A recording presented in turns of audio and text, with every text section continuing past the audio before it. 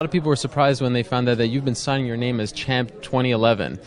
How did that come about? I believe in the law of attraction, and I believe that that you can speak things into existence. And I believe that when you know where you're going and you know what you want, the universe has a way of stepping aside for you. And me signing my signature with Champion 2011 on it, it can't hurt me. It can't hurt me. It could only help me to believe it even more. So yeah, I mean, it works for me. You've been saying something that I find to be very interesting, that the butterflies in your stomach are in formation. Right. I've never heard that before. I think it makes a lot of sense. What do you mean by that? Elaborate. What I mean by it? Okay, so the butterflies in formation, basically it means when you have butterflies and you're feeling anxious and you have anxiety or nervous, that's when you're most powerful, I believe. And either you can... Yeah, you're most powerful. So a lot of people, instead of homing this power and using it, they allow it to just consume them. There's another quote that says, a big challenge or big pressure is like a fire. It's like a raging fire. Either you can allow this fire to consume you and just take you over completely, or you can gain control of this fire and harness it, and you blow it right at your opponent like it's Dragon Ball Z style. All right, so that's what I'm trying to do. I try to get my emotions under control and use this adrenaline to my advantage. I believe that I'm going to stuff his takedowns. And if he does take me down, I believe that I'll be amazing on my back.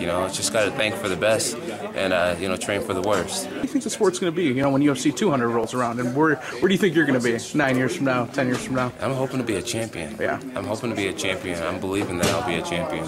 I would love to grab the belt and hang on to it and, be the next GSP or be the next Silva and, keep the fans excited. The UFC is growing, and it's just a tremendous thing to be a part of. It's changed my life, and I embrace what it is. Jones to the body, and it is all over! Jon Jones is the youngest champion in UFC history!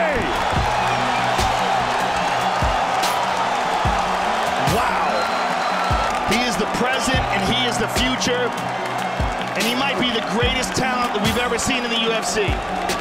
Jon Jones, the new UFC light heavyweight champion. It feels so good. It's a testament that dreams can come true, guys.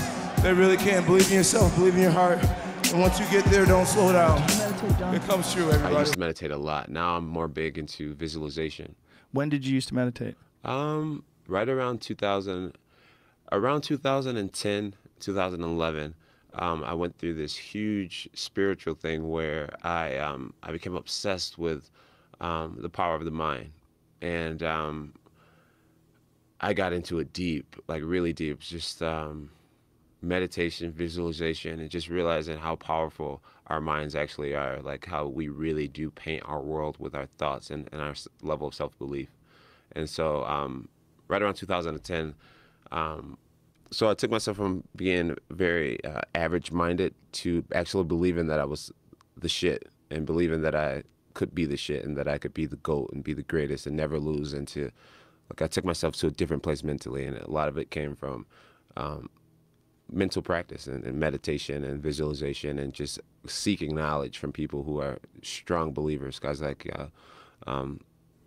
Les Brown and Tony Robbins and guys like that. I just became really obsessed with just learning about the power of the mind. So I used to meditate. Now I just I have a lot of things that stuck with me, a lot of ways of believing that stuck with me that just subconsciously I know who I am, what I'm capable of, and how I believe, and how powerful my mind actually is.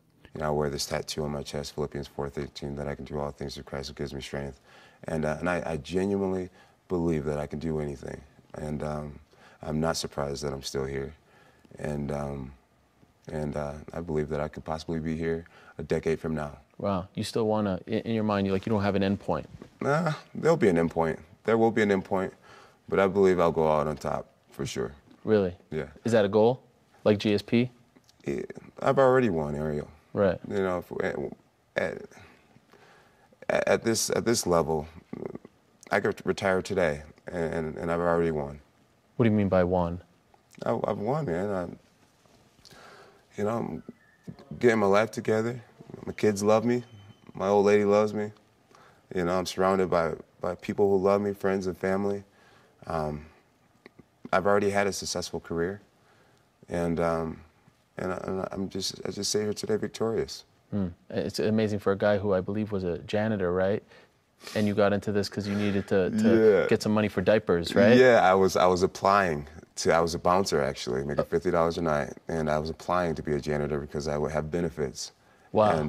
And right when I was waiting to get the call back, someone wrote me on Twitter, a guy named Gary, a kid that I never met, and he said, "Hey, my cousin owns an MMA gym in Cortland, New York, which is about 45 minutes away. I didn't have a car, and I was driving my fiance's car to commute over to these practices. I got that phone call on a Saturday night, and I was heading to my first practice that next Monday.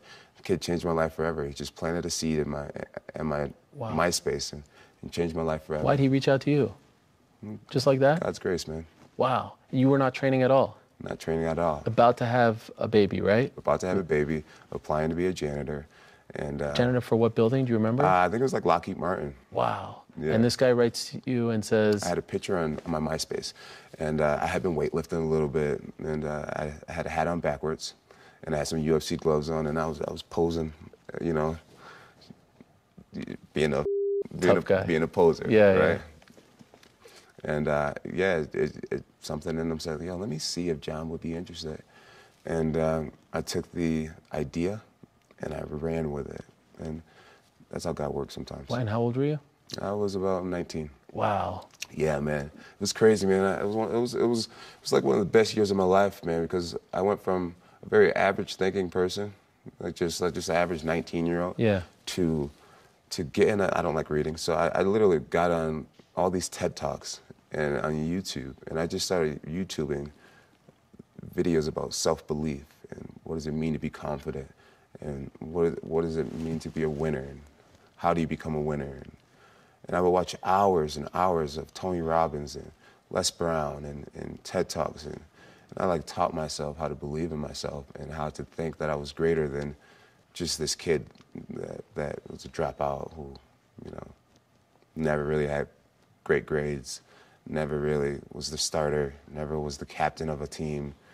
I was just always kind of this average person, and overnight I taught myself that I could be great and change myself forever. And I'm forever grateful. I'm never going back. Wow. Did you have low self-confidence? I didn't have low self-confidence, no. But I needed to have extraordinary confidence to do what I was getting ready to be doing. Would that kid have believed that all this would have happened? I don't think he knew that he was changing my life by giving me an idea. Yeah. It took a couple of years for you to believe it as well, probably, too. Yeah, I think when I fought Stephan Bonner is when I really dug into the power of the mind and how important it is to look at yourself in a high regard and to believe that first you can.